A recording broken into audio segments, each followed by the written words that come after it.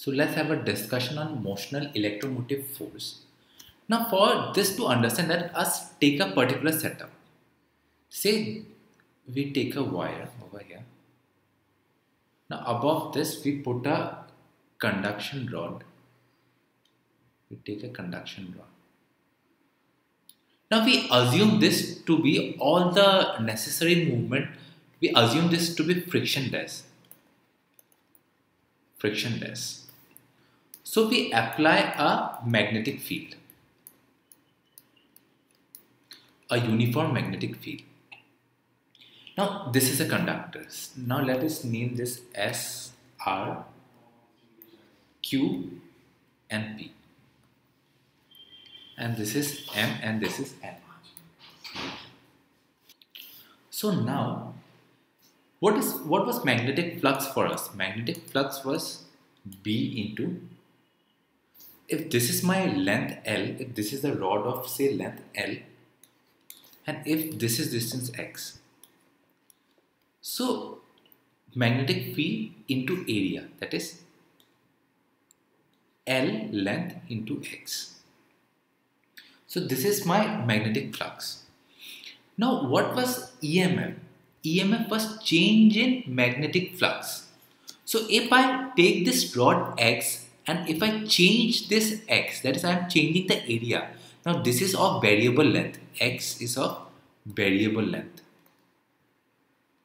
So by Faraday's law, if I change the area, there will be a change in flux. And with a change in flux with respect to time, there should be induced a EMF in this conducting wire. So this is how we know as the generation of motional electromotive force, and it is given by the EMF that is generated is given by minus d of phi into dt. Now this minus, now we are constantly using the term minus over here, that is negative. The reason behind this is because the minus sign tells us that it is in the direction or it is opposing the change in flux. The induced EMF is opposing the change in the magnetic field lines or the change in flux, and that is why this is the minus. So this is actually equal to minus d of dt.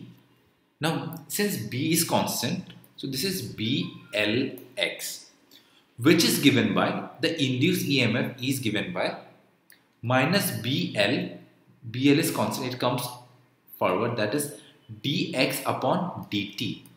Now what is dx upon dt? The change in the distance with respect to time, and this is nothing but your velocity. Dx upon dt is equal to velocity. So the induced EMF is nothing but bl into your velocity. So this is what we know as the induced EMF. Now we also know, if you want to find the work done, this is work done is equal to, say suppose this is a charge q, this is a charge q. So the work done is the potential into the charge q, that is if I take the charge to be q, the work done is q into work done is negative of potential, that is negative of potential.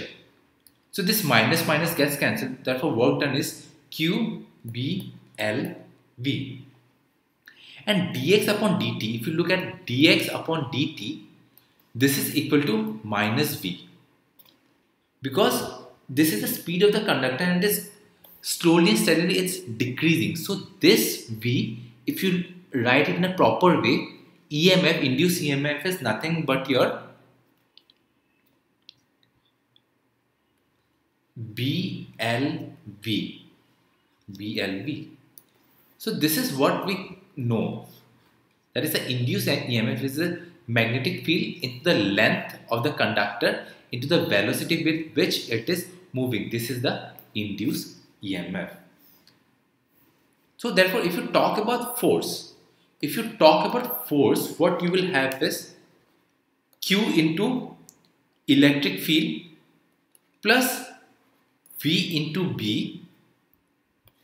This is the total force, that is force due to the electric field and force due to the magnetic field. And this expression is what we have derived in our earlier equation.